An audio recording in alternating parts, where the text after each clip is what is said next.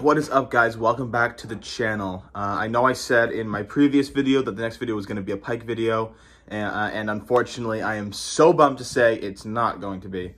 As I was going back through the footage for that video, hold on, I feel like you guys are at a super weird angle. I guess that's better for now. I feel like I'm like hunched over looking at you guys, but I don't have, wait. Hold on, I do have my tripod, I'll be right back. All right, that looks a lot better. Where was I? Pike video is not going to happen. Oh yeah, I was going back through the footage, and all of it so basically I had my GoPro on, and then on the outside I had a jacket on, and in a lot of the footage, the jacket I had unzipped, but it would fall back forward obviously, and a lot of it was blocking a bunch of the camera, so a lot of the footage sucks, to put it frankly. We had a really windy day. It was like, we had 60-degree days leading up to it, then we had that one day it was like 30 and was super windy, and of course we picked that one day to go fishing. So unfortunately a lot of the footage just sucks, so I'm not even really gonna bother posting it. I was gonna use this picture as the thumbnail. It's my buddy catching the really big pike that he ended up grabbing while we were out. So again, I'm really bummed I'm not gonna be able to put that up because basically my jacket was covering all the footage. But one piece of the footage that looks sick, and I'll put a little clip right here somewhere, either in the corner or I'll just cut to it in a second, is when I got to his trap, because I had seen the flag first, and so I got over to it, and I recorded the spool going. I say it in the video, and I'm sure I'll play that part. It is literally the fastest I've ever seen a spool move on any ice fishing adventure, for any fish, it doesn't matter. Holy fuck. Ricky, she is! That's the fastest I've ever seen a trap run. It is fucking screaming. I might have to grab it, it's not gonna spool you. Holy shit.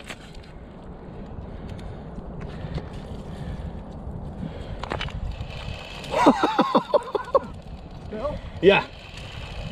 You can probably hear it when you get close. Oh, it's gonna spool you. Oh, that's a big fucking fish. So yeah, long story short, I will not be posting that video for those couple of reasons I mentioned. I just don't think overall it will be a very good video. So what's the point? But I ran into Walmart, and they finally stocked in my Walmart these Karl's Bait and Tackle bass fishing kits. Up until I think January, they didn't have any. And then they started putting in the panfish kits, which I did a video on one of those pan fishing kits when I got one, but that was actually in North Conway, New Hampshire. But shortly after that, they started stocking them in my local Walmart. But they finally started stocking the bass boxes. So I figured while we waited for the April Elite box to come in, kind of a time filler between the last ice fishing video and the next unboxing video or open water video. At this point, it's probably gonna, the next video beyond this will be the April unboxing video, but I've actually started scouting some open water spots. Most don't open till April anyway, legally, but I started checking the few that are open year round or open up early. And the water level, and most of them are rivers, so the water level is still wicked high. We had a really big rainstorm come in the last couple days. So right now it doesn't look super good, but I'm hoping within the next at least week, I'll be able to go out and record an open water video for you guys. But without further ado, I've talked for way too long. You guys don't care about any of that. You guys care about what's in this.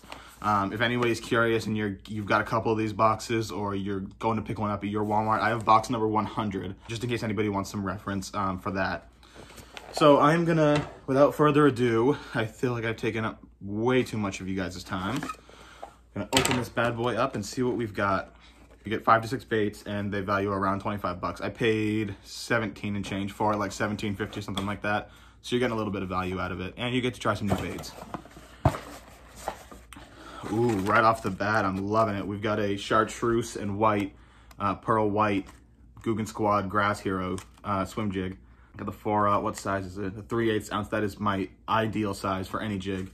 I don't usually throw swim jigs a lot. My go-to moving bait, especially in the jig style, is a spinner bait.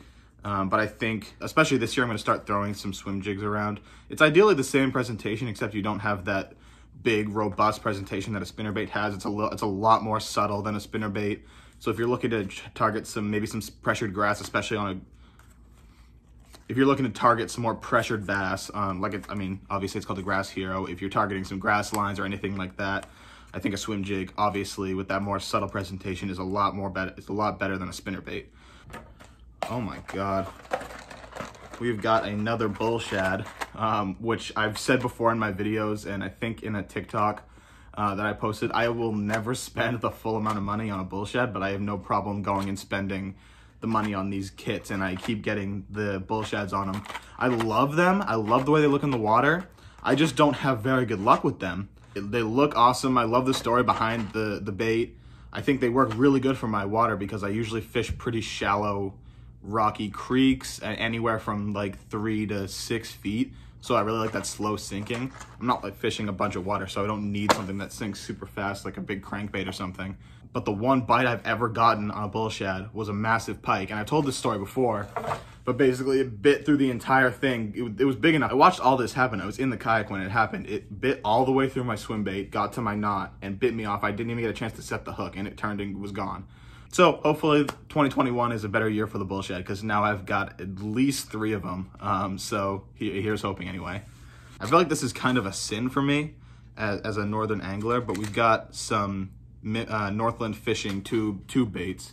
Let me show you there. They're like that chartreuse color, and they've got the red, almost like a really bright bluegill pattern with the stripes. But this is another one of those baits similar to like a drop shot, especially in northern waters, that I have never fished. I've never fished a tube. I've never fished a drop shot, especially for deeper fish that are kind of a little troublesome to catch. I feel like a tube is a lot of people's go-to bait. So I feel like as someone who's lived in Maine and fished in Maine all my life, I feel like saying that I've never fished a tube is like a sin, and I'm gonna be cast aside. Like the drop shot, oh, hello. Like the drop shot, this is gonna be a learning curve for me. I imagine there's not a high learning curve, but like I said, I've never fished them before, so it's gonna be something that I gotta adjust to and get used to fishing. Looks like we got 2 more. We got some Stickies EWG hooks, which are just perfect. I will never complain about EWG hooks. Looks like we got a 3, I'm not even gonna open them up. I mean, you got a 3-pack of 3/0 hooks. So like I've said before on the channel, that's my go-to Senko size. There's not much to say about an EWG hook, so there's not much I'm going to say. They're my go-to hook, especially for the Senko size, and even for some micro creature baits, I'll use a 3/0. But I use them all the time, and those will absolutely get used. And last, we've got a Lunker Hunt finesse bait. I guess it doesn't have a name because it just says Lunker Hunt finesse baits. Unless they only make one finesse bait, which could be true. I feel like Lunker Hunt doesn't make a bunch of finesse stuff. So it looks like it's, oh, you want to see it? What's that? Whoa. Okay. But size-wise, it looks like a good drop shot bait, but it's also got the paddle tail in the back. Like I said just a minute ago, and I've said before on the channel, I've never thrown a drop shot. So from what I don't know that a big paddle tail like that would be super ideal for a drop shot, but I could just cut off the back and just use that little, almost like the 10,000 Fish, what is it called? The Shimmer Shad, I think, is their drop shot style bait. It just kind of comes to a really thin end. So I honestly could probably just cut off a paddle tail and use it like that. I could put this on a smaller spinner bait. I like using the paddle tail swim baits as spinner bait trailers.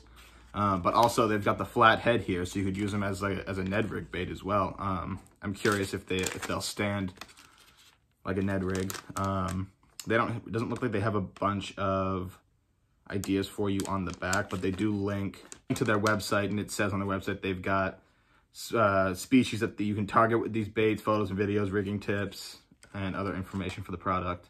But yeah, I mean, at first glance, I see 3 really popular ways to use this bait: as a Ned bait, as a drop shot bait, and as a trailer for like a spinner bait or something like that. Or honestly, you know what? It would look really good, and they might have put these together to pair it, but I bet that would look really good on the back of that swim jig. It might be a little small for that 4/0 hook, but ideally, I bet that would be a pretty good pairing. It might be a little small for a spinner bait, but for something like a swim jig, I bet that would look pretty good together. So that's everything in the box. Pretty short video today. Regardless, this was just kind of an impromptu run to the store because I wanted to spend money and because I was going for something else, and I can't help myself when I mean, like anybody who fishes a bunch, even if I'm there, I could be there for anything. I could be at Walmart for anything at all, and I will go to the fishing section and I will spend money. Anyway, I'm rattling again. I hope you guys enjoyed this video. Next video, like I said, I think will probably be the April unboxing, but I'm really hoping to start with some open water content soon. I hope you guys enjoy. I will see you in the next video, whatever that video is. See ya.